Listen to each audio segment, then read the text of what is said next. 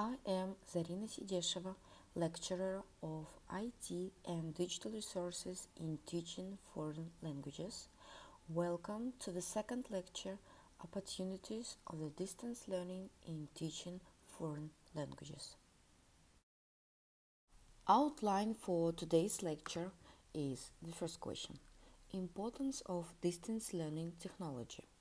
The second question, Distance learning based on computer technology. And the last question for discussion is Problems of formation and development of communicative foreign language in distance learning is free mastery. Key words: distance, the length of the space between 2 points. The second meaning, the full length of a race. Learning, the acquisition of knowledge or skills through study, experience, or being taught. Distance learning, a method of studying in which lectures are broadcast or lessons are conducted by correspondence without the student needing to attend a school or college. Information, facts provided or learned about something or someone, what is conveyed or represented by a particular arrangement or sequence of things. Distance learning, also called distance education, e-learning, and online learning. Form of education in which the main elements include physical separation of teachers and students during instruction and the use of various technologies to facilitate student-teacher and student-student communication. Distance learning traditionally has focused on non-traditional students, such as full-time workers, military personnel, and non-residents or individuals in remote regions which are unable to attend classroom lectures. However, distance learning has become an established part of the educational world, with trends pointing to ongoing growth. Technology can be a powerful tool for transforming learning. It can help affirm and advance relationships between educators and students, reinvent our approaches to learning and collaboration, shrink long-standing equity and accessibility gaps, and adapt learning experiences to meet the needs of all learners. Our schools, community colleges, and universities should be incubators of exploration and invention. Educators should be collaborators in learning, seeking new knowledge, and constantly acquiring new skills alongside their students. Education leaders should set a vision for creating learning experiences that provide the right tools and supports for all learners to thrive. However, to realize fully the benefits of technology in our education system and provide authentic learning experiences, educators need to use technology effectively in their practice.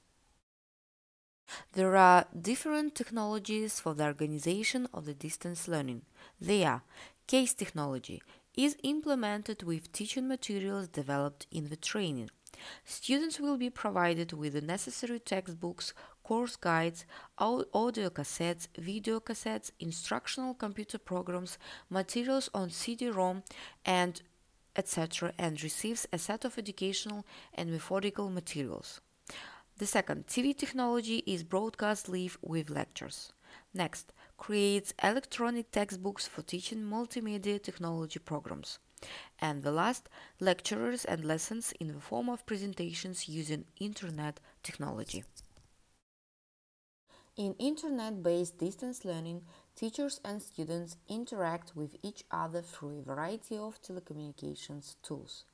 Email allows them to write a personal letter on the main issues of the course. Thanks to the ability to send information via email at high speed, assistance to the listener is provided in a timely manner immediately upon receipt of the request. With the help of the internet, you can not only provide feedback to students, but also monitor and evaluate their learning activities. The main task of the teacher of the distance learning technology is to manage the following types of independent work of the student: consideration of emerging issues, setting goals and objectives, transfer of knowledge experience, organizational activities, organization of interaction between students, control of the educational process. The technology of the distance learning we can divide into two types: case technology and network technology. Case technology is provided with CD, DVD, USB storage device, and Gmail service. Network technology is provided by virtual methodical rooms and online boards, multimedia laboratory webinars. Tutor and learners work together.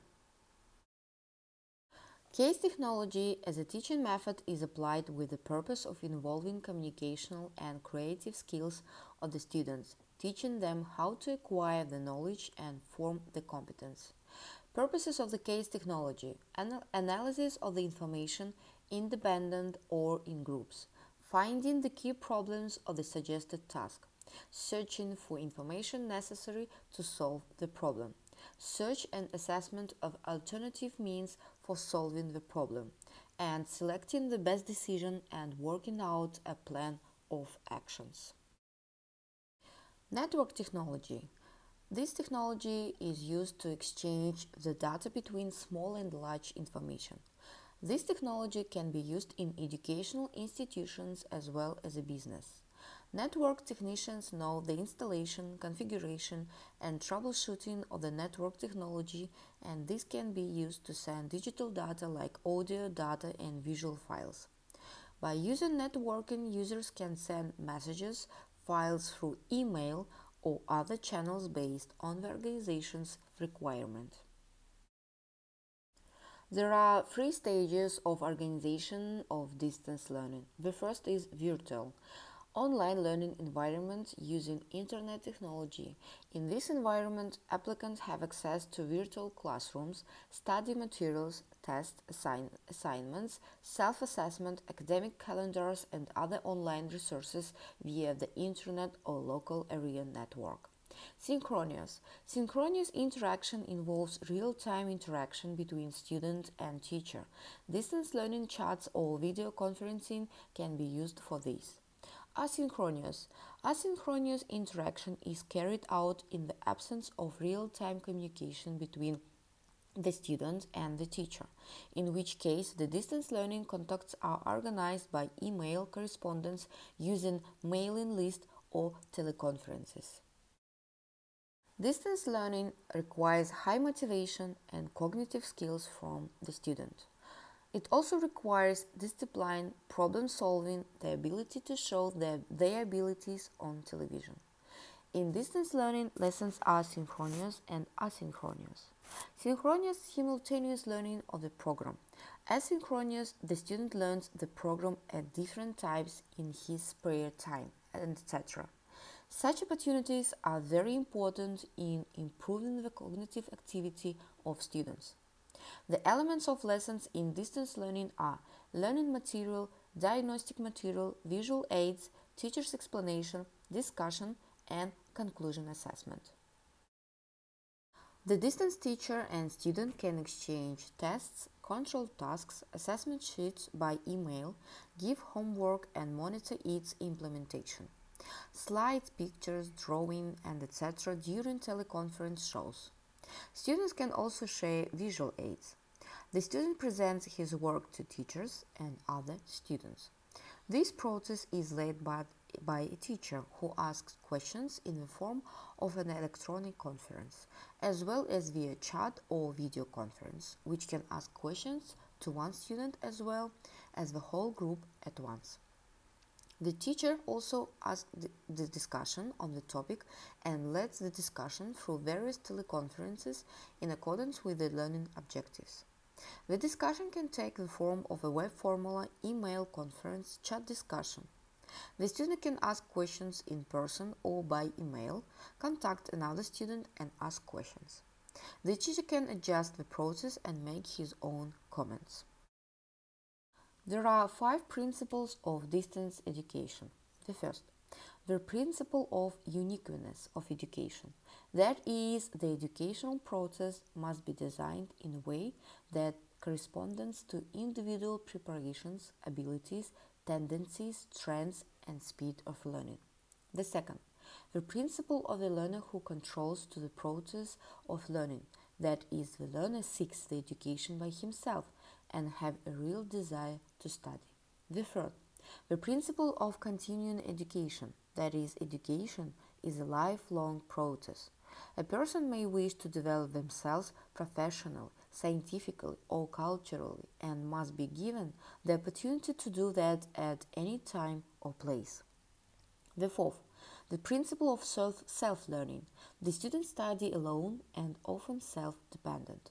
And the last principle, the principle of democratic education.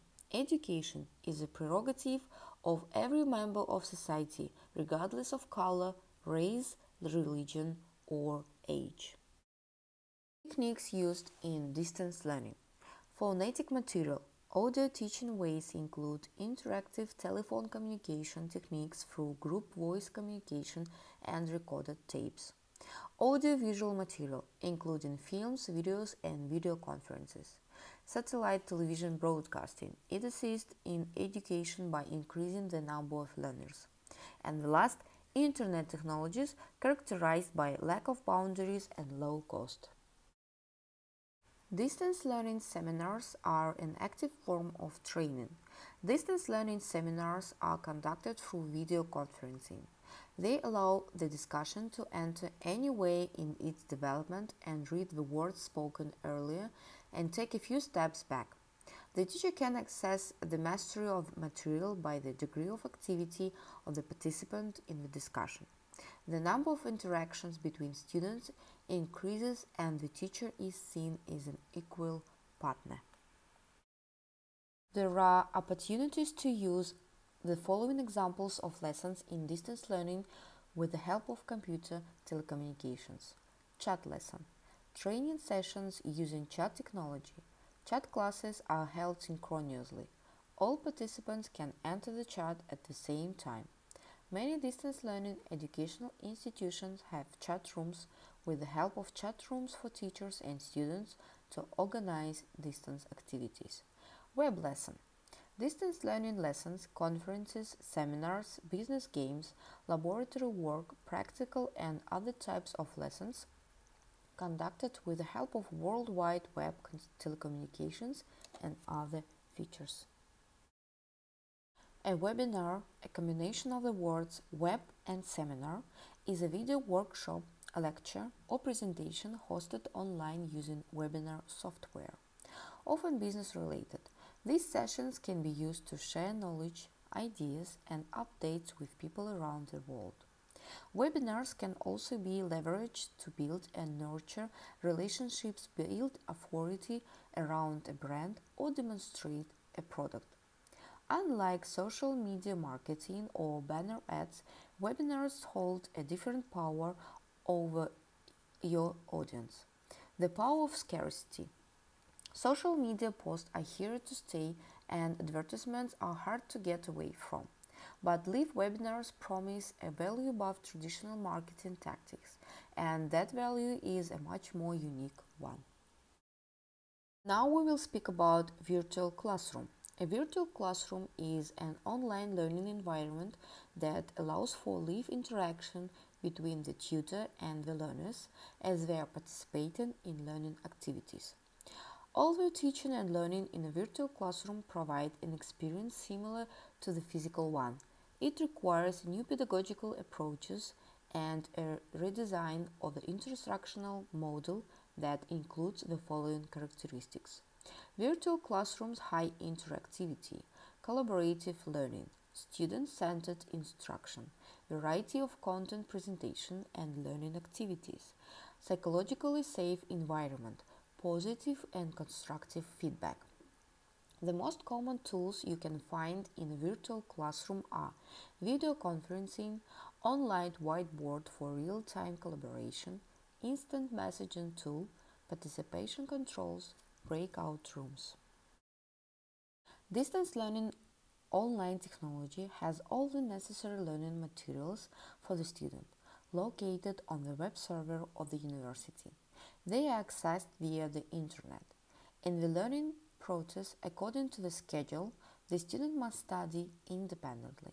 answer questions for self-examination, perform laboratory and practical work, to pass electronic testing, perform current and final control work. To sum up, we can say that distance learning technology is an information technology that allows students to work independently on the learning process as well as during the learning process, providing interactive interaction between learners and teachers during the learning process and the delivery of the bulk of the material to learners.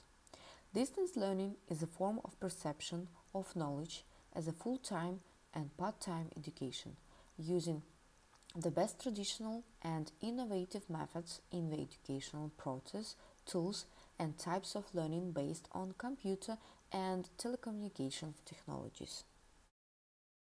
Now you can see the list of questions that you need to answer on my practical lessons. What are the types of the distance learning? What is a webinar? What skills do we need for the distance learning? What are the options for monitoring and testing knowledge in schools? What is a virtual class? Create a glossary of words, 10-15 words used this lecture using Quizlet, and send me the link of the glossary. Make a test of 10 questions on the topic with 5 variants, and make up the presentation on this theme, minimum 10 slides. And the last slide is the list of references that you can use during our lectures and practical lessons. Thank you for watching.